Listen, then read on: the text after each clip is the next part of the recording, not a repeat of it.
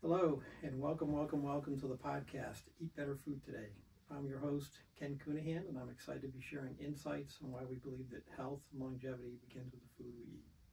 The goal of this podcast will be to inspire, educate, and enable folks to live a healthier life and do it affordably. My wife and I have been on this journey for over 10 years and continue to work on it every single day. A percentage of the profits from this podcast will be put towards child hunger with an initial focus on the poor suburban America, East Cleveland, Ohio. On this episode, by the way, I've talked to Ismail since I met you in December, like many times. So, on this episode, we're grateful to have Celina Cunanan and her patient, Nevada. Nevada is a cancer survivor and battles type 2 diabetes. Her A1C numbers are down after her Food for Life experience at university hospitals, and she knows how to better cook for her 6 children. Celina is the Chief Diversity, Equity, and Belonging Officer at university hospitals and has been working with UH's Food for Life program. The Food for Life program now has 5 locations, one being in the UH University Hospitals Community Wellness Center at the Davis in Glenville. Since 2018, this program has distributed more than 450,000 pounds of healthy food to nearly 8,000 patients. Celina has been a healthcare professional for more than 20 years. In this episode, we'll explore Celina and Nevada's thoughts on food, health, and longevity, and discuss why food is so important to Nevada's journey. Welcome, Celina. Welcome, Nevada. Thanks, Ken. I'm very excited to have both of you with me today. I'm always doing interviews, but never with 2 individuals and never with a healthcare provider and a patient. So thank you very, very much. So I always start out with kind of a couple icebreaker questions. So the first one is, Nevada, what did you have for breakfast this morning? Actually, nothing. Actually nothing, okay. I'm not really a breakfast person. I'm learning to eat breakfast a little bit more, especially with diabetes, being on Trulicity as medication. But I'm not really a breakfast person, so as fasting, my fasting time will be morning.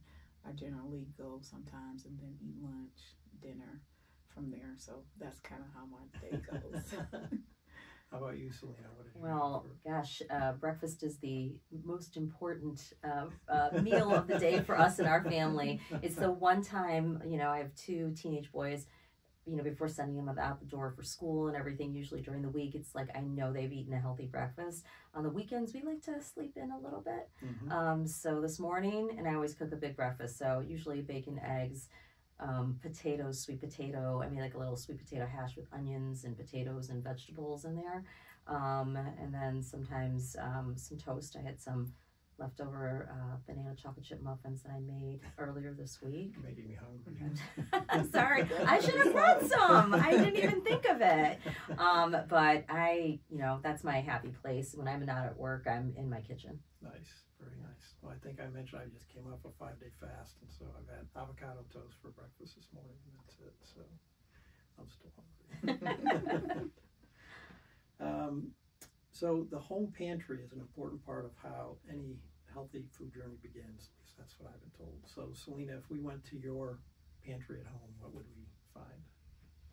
Wow, I did just go to the grocery this week. So we have, if I think about the pantry, I've been dabbling in some more gluten-free products because I'm having some thyroid problems of my own, and we think it's due to inflammation, due to maybe gluten and dairy. And so I'm on this kind of journey myself personally, trying to figure out incorporating more gluten-free products into my life. So I have some gluten-free cereal in the pantry, looking at gluten-free pastas, which some of them are terrible. I'm gonna be honest. A lot of, staples. I have some protein bars for the kids if I, pack them in their lunch. I always try and have, when I think about my refrigerator, a lot of fresh fruits and vegetables, lean meats, and kind of just be more conscientious of what I'm buying too. I don't know if you saw that twin experiment on Netflix, that documentary. It's fascinating. Yes. So fascinating about giving one twin plant-based and the other one eating like a modified carnivore kind of diet, and just the results of that. So it's really gotten me thinking more about what I buy and put in my pantry and my refrigerator. Very nice. And I guess I'm curious about, in your case, how has your food pantry changed since you started working with the Food for Life program? A lot of my pantry has changed with starches in particular, like in say for example white rice, brown rice, more brown rice. Although we eat white potatoes, my choice preference is a sweet potato. With other things like lentils incorporated in our diet, something that I never really ate. I've eaten like lentil soup before, but never really taken on the fact of adding lentils to everyday meals or different things. So just things like that, squash and things different that I didn't do before, but I'm willing to try now, and it's made a world of difference. There's some really good squashes out there. Yes. Especially at the West Side Market. So Celina, can you kind of explain to the audience what the Food for Life program is and why it matters and some of its core values? Yeah, so the Food for Life Market was an initiative that was started in 2018, really looking, we see it all the time as healthcare professionals that nutrition plays a huge part in the health of our patients. And if people don't have access to healthy food, they don't get that nutritional value into their daily meals. And we also know that a lot of patients, especially in families and communities in our area, are experiencing food insecurity. We know that the state of Ohio ranks very high in terms of food insecurity, and actually Northeast Ohio and Cleveland has the highest number of food insecure residents and food insecure children in the state of Ohio. And so I think from our point of view as a healthcare organization, we knew that we needed to do something about that to try and help patients go beyond that just delivery of healthcare. But how are we expecting patients to really improve their health if they don't have access to the things that they need, such as healthy fruits and vegetables? And so we started the market in 2018. Our first location was opened at the UH Otis Moss Junior Health Center in the Fairfax neighborhood. And since then, we've kind of expanded the markets to some of our regional hospitals. We have one in Conneaut, one in Portage. We also have one at the main campus at Cleveland Medical Center. And then our fifth location, as you mentioned, is now at the UH Community Wellness Center in Glenville at the Davis Apartment Homes. And so through this initiative, we are looking at providing patients with an existing comorbidity, whether it be diabetes or obesity or high blood pressure, or if they're pregnant, and supplying them with fruits and vegetables and lean meats and pantry staples as well. Patients, once they get referred into the market, so say somebody comes into my office and identifies yes to one of the food insecurity questions, we ask them one of two. I can put a referral into Epic, and then that generates an appointment for them into one of our Food for Life markets. They get to choose which location they go to. And then from there, patients come in and they have one-on-one dietitian counseling, and they do a very thorough intake with the patient. They take a look at their chart. They say, looks like you have X, Y, or Z. Let's talk about what the things you've eaten. Let's talk about the other food choices you can make, which might be better options for you if you have diabetes, or if you're trying to lose weight, or if you have high blood pressure. And then they get food for up to a family of 4 for a week, and they can come back every month for 6 months based on one referral. After those 6 months, people are like, well, is that it? Does it end? I said, no, they just need to make sure that they come back and see us, to see their provider, to get that referral renewed. So, and we do this in partnership with the Greater Cleveland Food Bank, who's the main supplier of all of our markets, as well as our nutrition partners at Sodexo. So, it's everything I've read about it, it's a great program. And I will post a link, because when you did the interview in December, the two of you, you actually there was some video of the food market at where you're at. So, yeah. It's pretty, I've spent my life as a certified nurse midwife over 20 years, and yes, the care that I provide is important to patients, but I almost feel like this has really given me personally a lot of joy in being involved in this project, because it's addressing the things that I would see in my patients every day, is that you could tell them all you wanted till you were blue in the face to say, well, you need to eat healthier, right? But they don't have access to that. Mm-hmm. And it's trying to think about ways as healthcare organizations, how we innovate and how we think differently about being change agents and dismantling some of these systems of oppression that have been put in place to oppress communities for so long. And so how are we part of that solution? Excellent. I mean, it's an excellent program, so thank you. Thank you. So Nevada, what led you to the Food for Life market and program? One of the things that led me to the Food for Life market is, as you mentioned before, I'm a cancer survivor and also have type 2 diabetes. But not only that, I have other health issues that came along with those battles as well. I had to have half of my thyroid removed, so just a lot of issues. I won't name them all, but just a lot of issues that I've suffered with, since being diagnosed in 2017, type 2 diabetic. I was pre-diabetic during pregnancy first, and had gestational diabetes with like 4 of my children. So, and then went on to be type 2. But one of the things that led me to Food for Life, I remember in 2020, going to a nutritionist, a weight management doctor and a nutritionist, and I was frustrated in tears. I was on 26 different medications and wasn't taking in much food, wasn't eating much, but I was blowing up like a blowfish. And I was suffering, mentally, emotionally, in every way. And one of the things that the weight management doctor said, she said, first of all, I want you to give yourself grace because you have been through a war and been through a lot. Secondly, we're going to get you to the point where you're at a healthy weight that you want to be at, but also understand that some medications these are side effects, weight gain, the one in particular that gives you a lot of water weight gain that they give you, I'm trying to think of it. I can't think of the name right now. Run steroids, maybe? Yes, the steroids, yes. Those are the things, because I used to gain and when I was going through cancer and would be in the hospital for a week, I would gain 20, 25 pounds in that week. Wow. So that's a lot. That could be frustrating, and the thing that led me really is I want to change my lifestyle. I want to change being on so many medications that have side effects. And I want to take me and my family on a healthier lifestyle journey. So that was the main thing that led me to Food for Life. So when I was in a doctor's office, in my cardiologist's office, I seen the advertisement for it. And I seen what you had to do and what you had to do to qualify. And I'm like, oh, I fit the whole profile, So I talked to my doctor about it.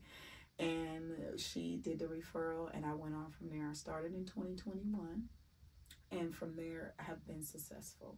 My A1C is down the lowest it's been since 2017.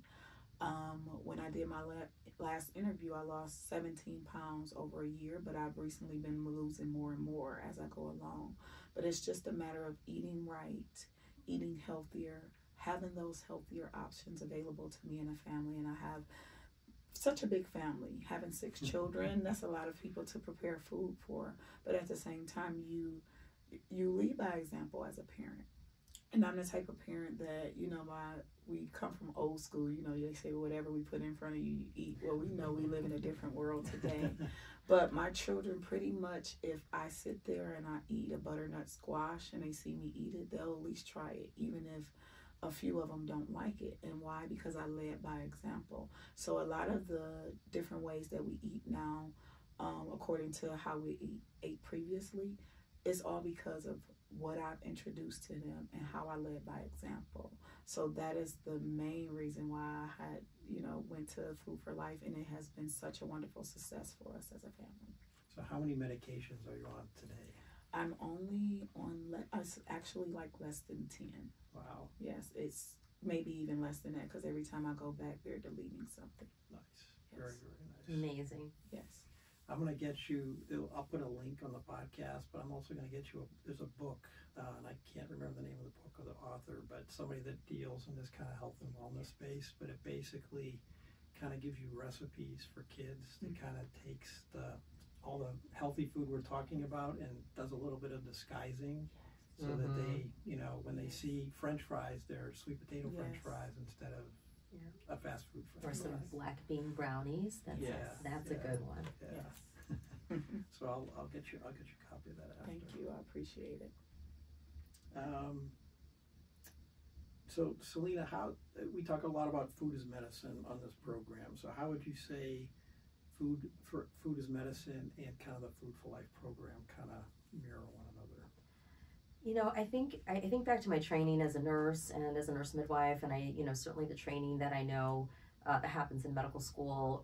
I mean, and I've been out in practice now for 20 some years, and we never got any real education in nutrition. Mm-hmm. It's frightening.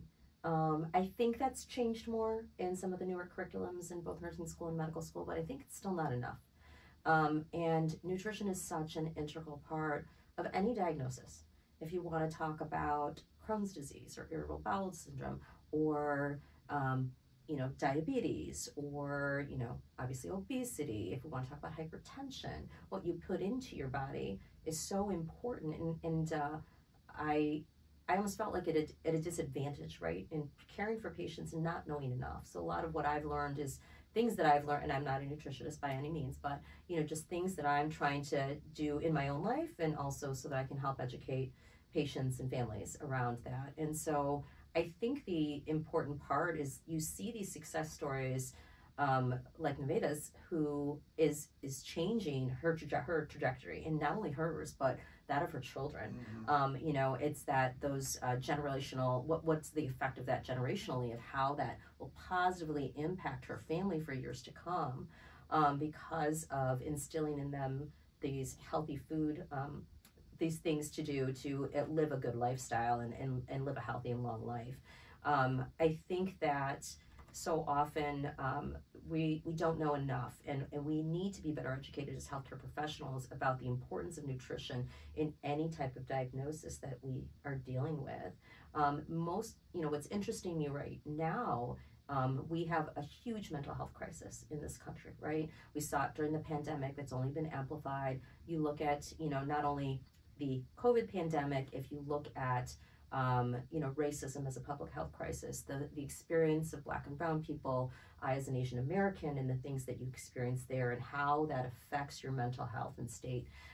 There's a lot of really interesting data showing around what you eat and how that affects your depression or anxiety, that you can actually use food to help counter that, mm-hmm. Which is really very interesting to me, and is probably maybe then I'm trying to entice some people of my friends in psychiatry to help us to do a little bit of research in the Food for Life market to see, let's take a look at some people with some diagnosis around depression and anxiety, and looking at whether or not access to healthy food makes them feel differently.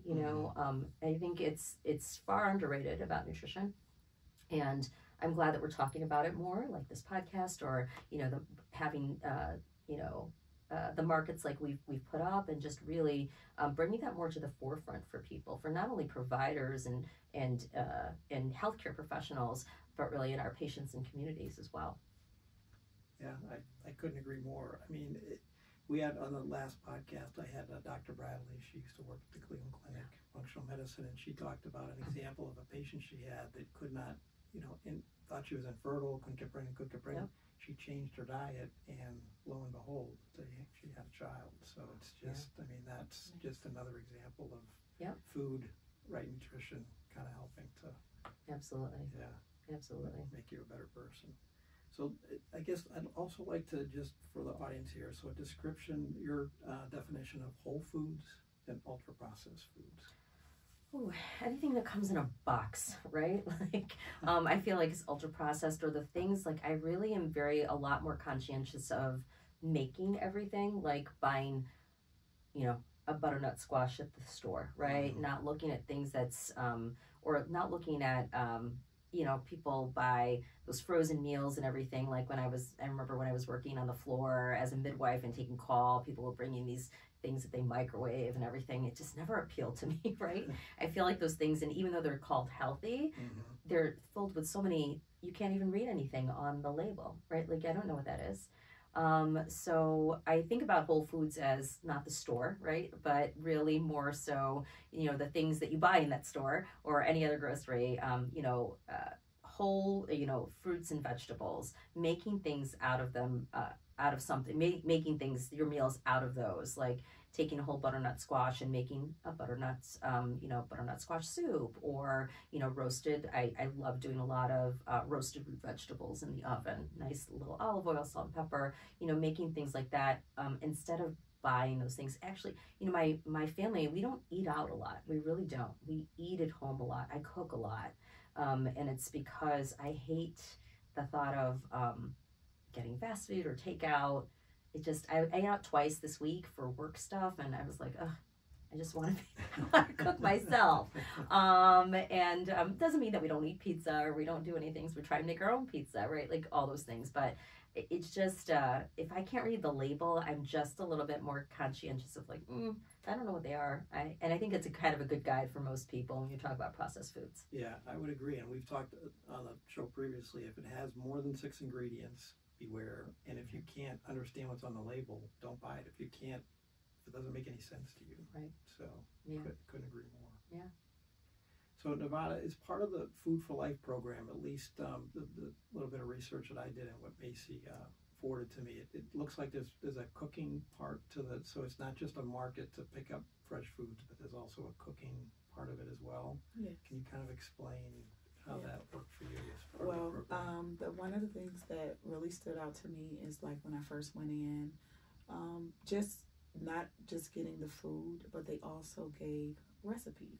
So, like, one of my favorites is the lentil tacos. I've never ever heard of nothing like that. But both of the Jenny and both of the people that work with me, they had said, try this for the kids. It's better than ground beef, better than this, something different. Mm-hmm. But it was like how we make tacos at home, but with the lentils. And I just thought, oh, this is amazing, something good to try.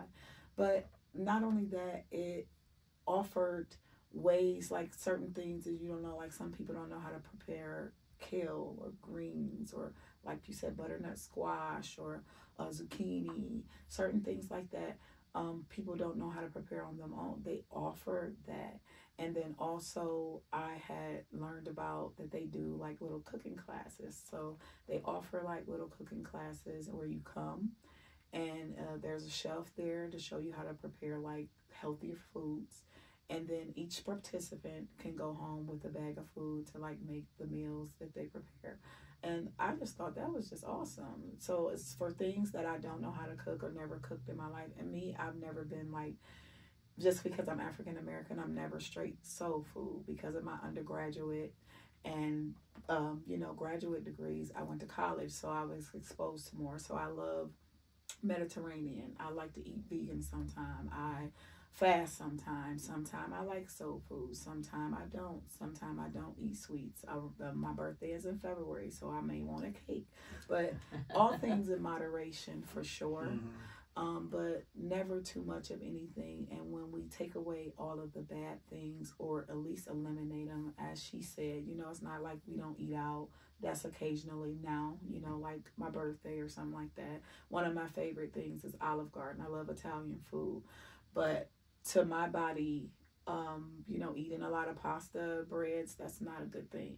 So you have to counteract that with something different. Or like just recently, I got a pasta from Food for Life when I went last month. It was made out of chickpeas.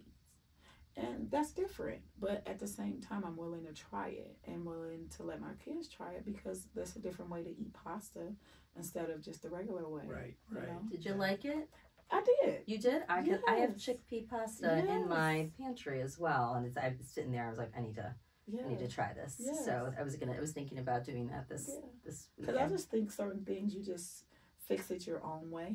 Yeah. And you don't have to salt it down or put certain things in it, but you fix it your own way, and you'd be surprised how a lot of things are acquired taste, but you'd be surprised how you like a lot of things. I like a lot of different type of foods, Asian, Mediterranean, you name it, I like it. So, I just think the exposure, for one, to different types of foods and being open to that, that's what helps you along the way. I will say, too, just in terms of the kitchens, when we started the Food for Life Market in 2018 over at Fairfax, We actually, and we opened our Hoosier Rainbow Center for Women and Children, which is in the Midtown area. You know, Dave's Supermarket was brought in there. You know, when we said we're opening here, we were in talks with them, and they said we'll open here as well. It was the first grocery store in that Huff neighborhood in Midtown, which is amazing. There's a teaching kitchen there, and so our UH dietitians will go there and do cooking demos and all of that. Since then, we've opened we have our Bedford Community Wellness Center as well, and they have a teaching kitchen as well as there. And then, of course, at the Davis in Glenville, we have our Food for Life market and our teaching kitchen together.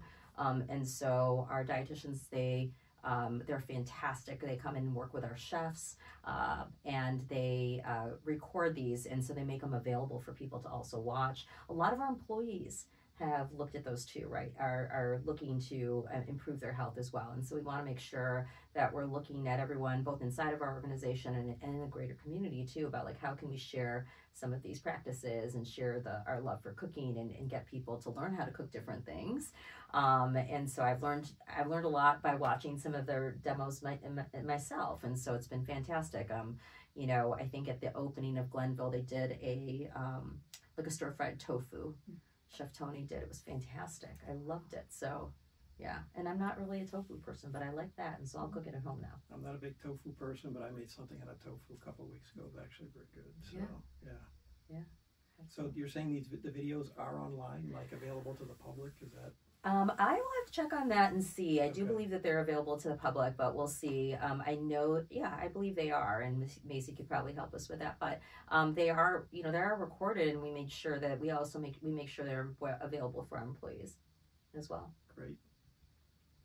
Nevada, anything else you want to share on the program itself and kind of how it's helped you or your kids or your family? One of the things that I really can take away from the program is the one-on-one with the dietitian.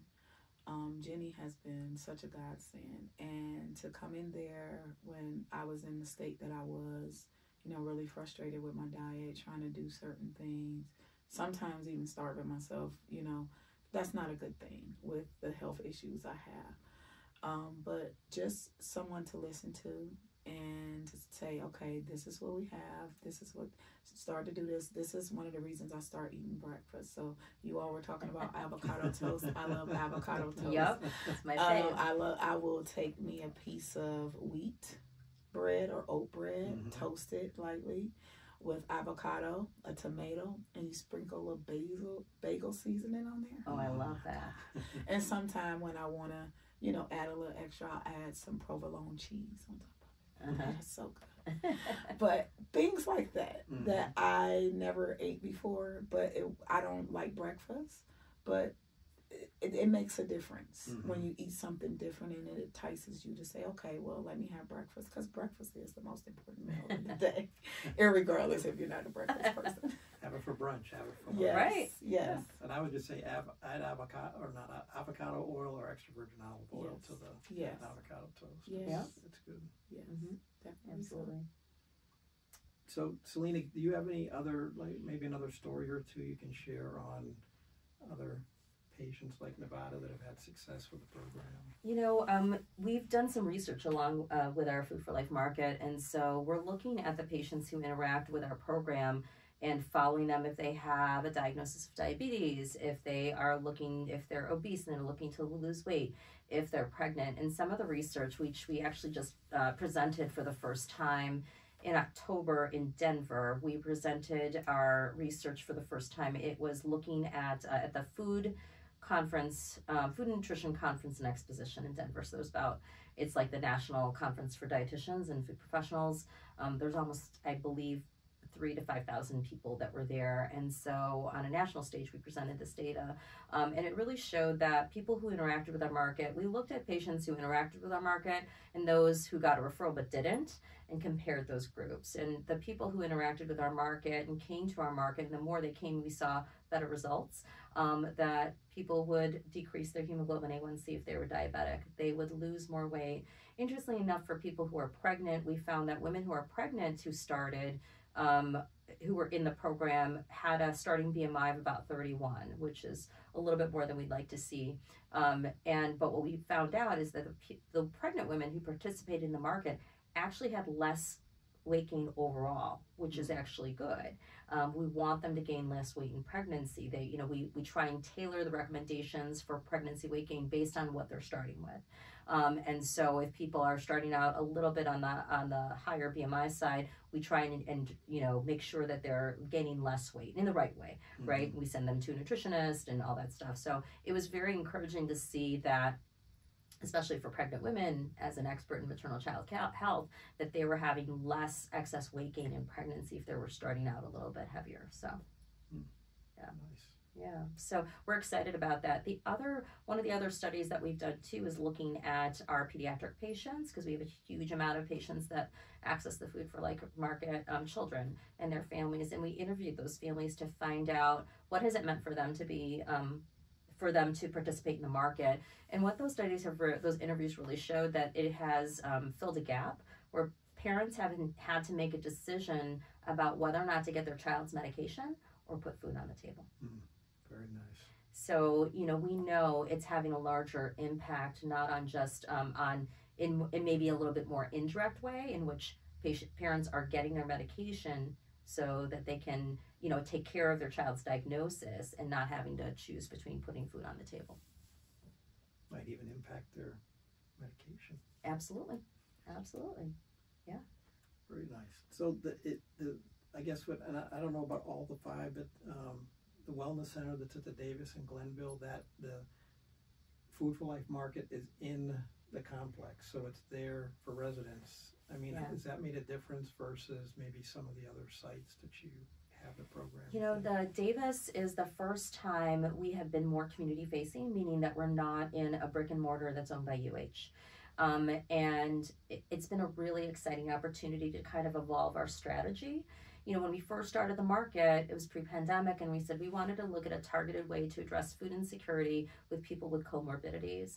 And then as we saw during the pandemic with so many people food insecure, that we need to make this available for any of our patients that are identifying as food insecure. And so we get, referrals from the emergency room through our community health worker program, through a lot of some of our pediatric specialties, primary care, all these different areas. When we opened at the Davis, it's a different modality. So we're trying to make these markets a little bit more community facing. And what do I mean by that? It means that we're trying to make these markets open so that they're not just you don't have to be a patient of UH to do it. We have a whole building. There's 52 units at the Davis. It's been an incredible partnership with the NRP group, who've been fantastic partners with us in this space, and really just trying to think differently. I always challenge our team at the Wellness Center. I'm like, what is the advantage for the residents who live here of having a healthcare institution in the first floor? We always have to think about that, right? And so we did a food distribution around the holidays, and we're thinking about where to do it out of. Shout out to our community engagement team. They organized one at Richmond and in Bedford and at Glenville. And for Glenville, I was very specific. I said, no, we need to supply food for the people who live here, right? That's where we need to start. So we have residents who have their care at other places, other healthcare institutions. I don't want them they're happy with their care. We want them to stay where they are, but they still identify as food insecure. And so we're trying to we're working on a process now of making sure that we can get that more forward facing to them so that they can access it and they don't have to, I said the last thing we're going to do is open a Food for Life in a community wellness center in an apartment building in Glenville and say, no, this is just for UH patients. I'm sorry, you can't participate. So we went through a big transition to our electronic medical record through Epic at the end of the year. So we're still working on kind of that workflow that we hope to have, kind of solid and down in the next month or so. Outstanding. That'd be great. That'd be great for that community. Absolutely. So what's next for you? So you've kind of gone through this program. You're healthier, your kids are eating healthier, your medications are down. I mean, it's a fantastic story. I mean, what's next for you? What's next for me is just going on a journey to continue health, but also promoting it to other people. When people can see what I walk through, I literally on my chart have over 200 and something diagnosed health issues. To see me right now, post-cancer, after diabetes, to to see some of those pictures, you would never ever be like, oh my God, this is the person before me. So I want people to understand and know this may be a diagnosis and this may be what you're dealing with right now. But if you have a mindset to live and do what you need to do to change and change everything that you need to change. It's start with a mindset first, because we can make no one do anything. But then you have to be consistent and do the work. Then you have to be open to, well, some people I don't like that, I don't eat this. You have to be open to change. And with that, I like to see more and more success stories like myself, where families are changed, where we can counteract generational, like she said, generational, because I have an older son, my 22-year-old son, and within the last 3 years, he used to just eat junk food, now he eats healthy. He work at McDonald's, he don't eat McDonald's. He don't like to eat McDonald's. He was like, Mom, Pop, none of that. Everything, he used to drink energy drink. Everything has totally changed. And it's all about a healthier lifestyle, but the exposure to the fact of, okay, even though I don't really like it, let me be willing to try it. This can, give me longevity of life. This can extend my life. This can reverse pre-diabetes. This can reverse diabetes eventually.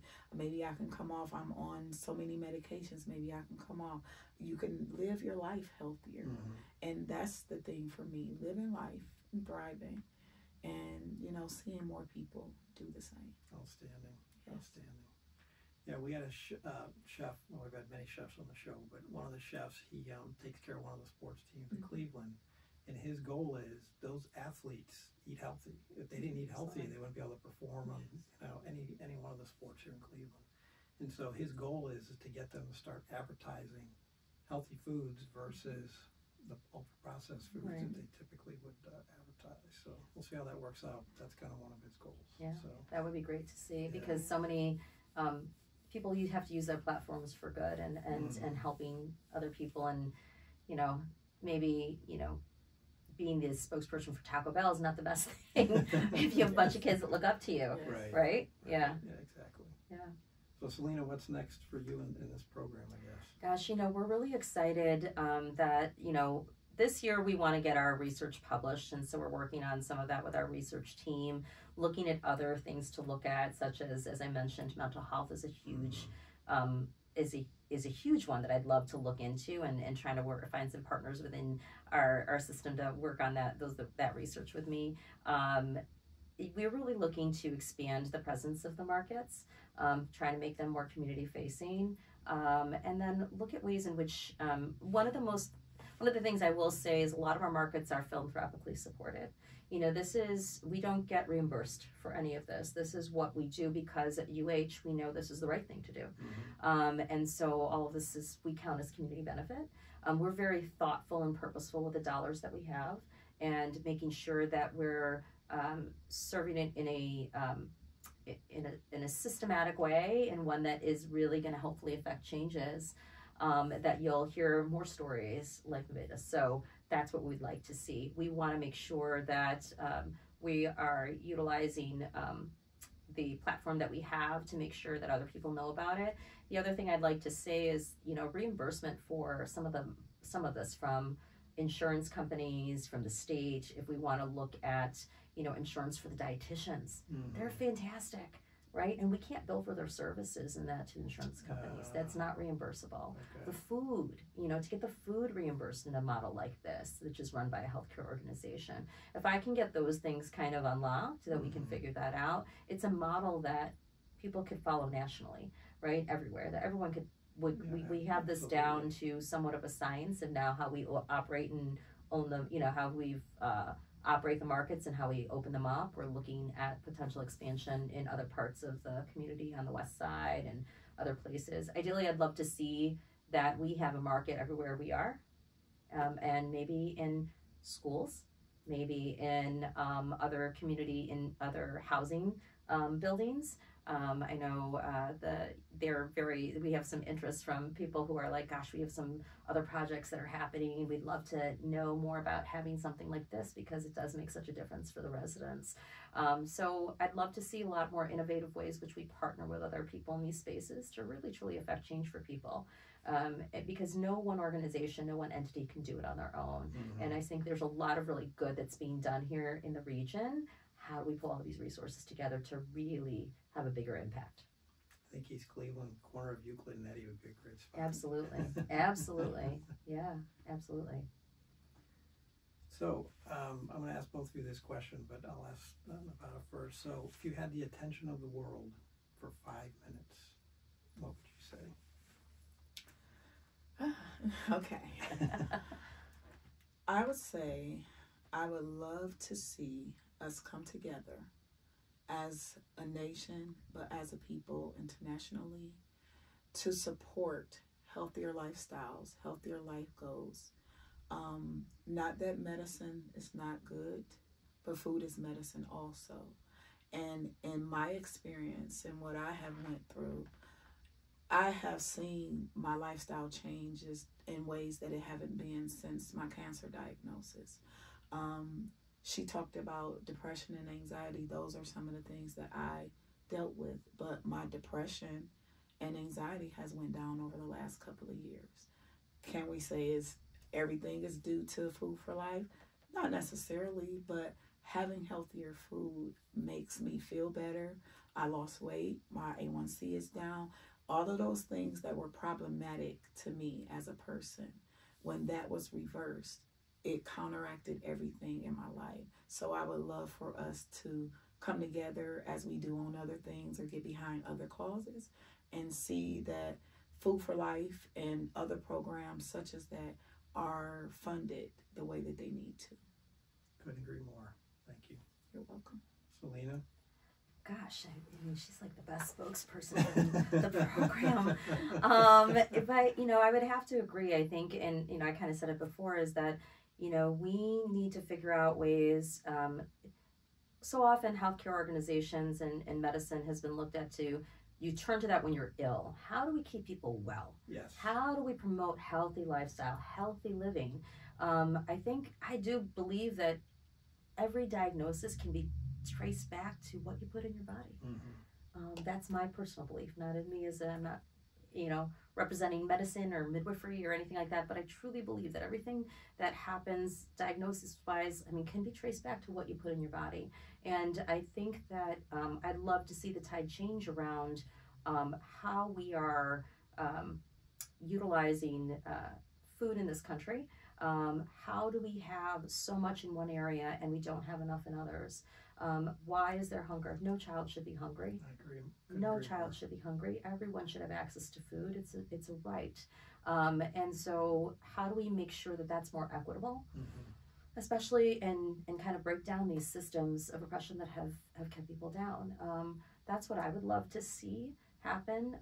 And I think, again, we have so many rich resources and people who are doing great work in this community in Northeast Ohio. How do we pull it all together for it to make sense, that we really affect a change for all of our people here in this region? I'd love to see us be a blue zone, right? I don't think this is gonna happen, but like how, you never know, right? But how to really promote healthy living, healthy lifestyle, healthy access to food, equitable access to food for everyone. That's what I would love to see. And so I'm eager to see what happens, and I'm grateful for our market and the things that we're doing at UH to be kind of a small part of that puzzle. So we'll continue to work on what we can work on and control what we can control and expand our market to serve more people, but we need the region to come together in that. Fantastic. I agree, and I think it's not, the access to food is part of it, but I think the program that you have, like how you talked about, understanding the recipes, seeing somebody cook it, having a nutritionist, dietitian, whatever so you need other support resources. You can't just put a spaghetti squash in front of somebody and say, make a healthy meal. You need to figure out how to do that. For sure. Yeah. Absolutely. All right. Well, the last piece of every episode, we talk about a recipe. So I know Macy emailed me your lentil taco recipe, so maybe you can explain a little bit about it. And I'm also interested, I don't know if this was a UH thing or It is.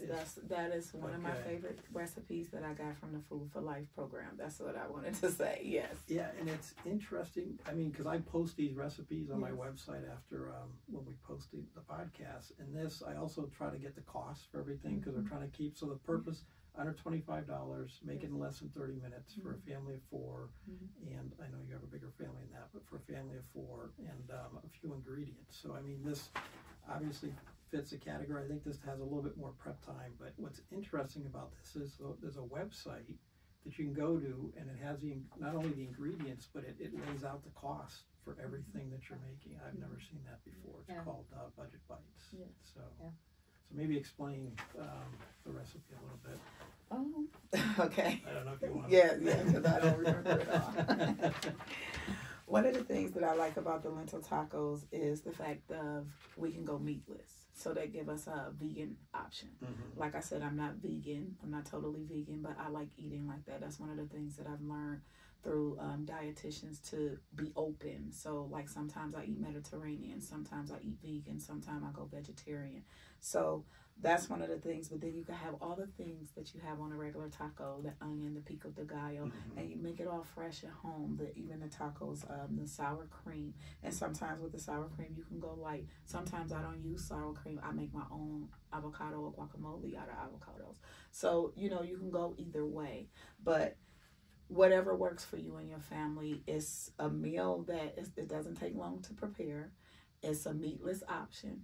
And it tastes good. And as I said, you can add your own little things to it. Like I use different seasonings, and I'm low to no sodium, mostly no sodium. If I do use salt, I use pink Himalayan salt, just a little sprinkle, but not too much because of the diabetes and things like that. I don't use too much sodium, so I use some of the things like the Mrs. Dash type seasonings and things like that.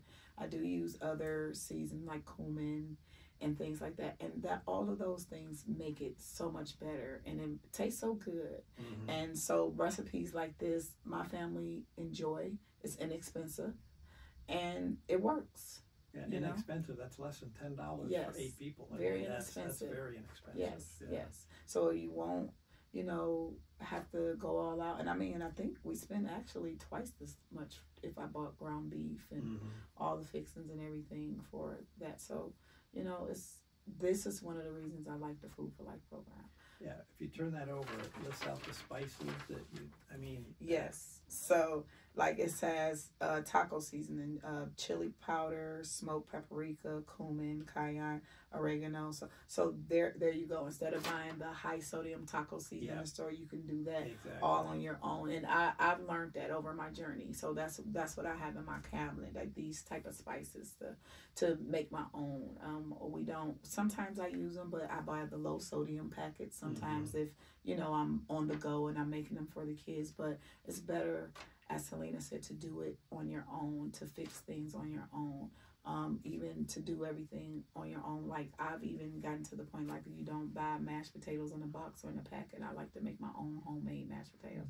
My kids love for me to cook. I used to cook a lot before my illness and sickness. So that's one of the things that we bond over as a family, because we do it as a team, which is wonderful. So you get the whole team involved and have everybody do their part. You have the little ones do something like grate some cheese or something like that. And, everybody gets involved and it's a family meal.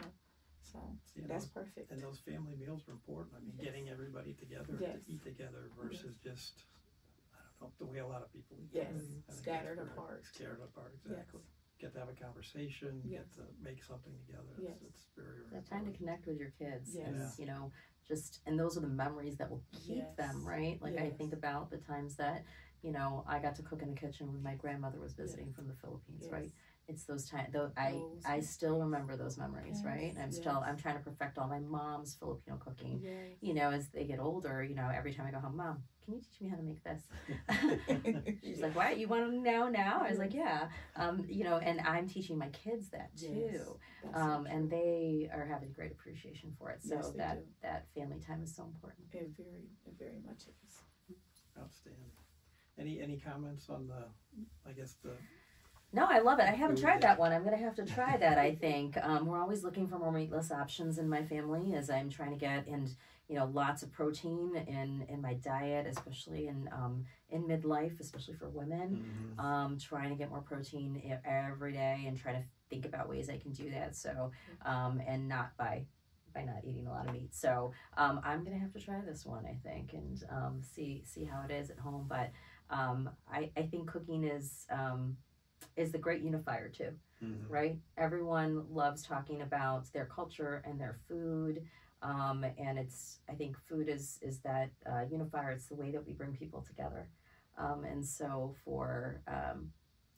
I love the stories you're telling about cooking with your kids, because I think that that's so important to instill those good habits now while they're younger. Very much so. I was just talking to them because my oldest, he does sports, and sometimes like I work nights or in the evenings, and he was like, "Mom, you want me to cook?" I said, "Well, yeah, go ahead." And they they get together, and like he was like, "Well, I'll fix this, and you're gonna fix this," and they delegate and all that. So when I came home the other day, the meal was prepped, and cooked and all that. So it's teaching them, it's leading by example. Kids do as we do. They don't just do as we say. We can tell them certain things, but it's leading by example. Absolutely. And that's one of my mom's main philosophies as how she raised us, but also one of my main philosophies as to how I raise my children. We're not perfect as parents. We don't pretend to be.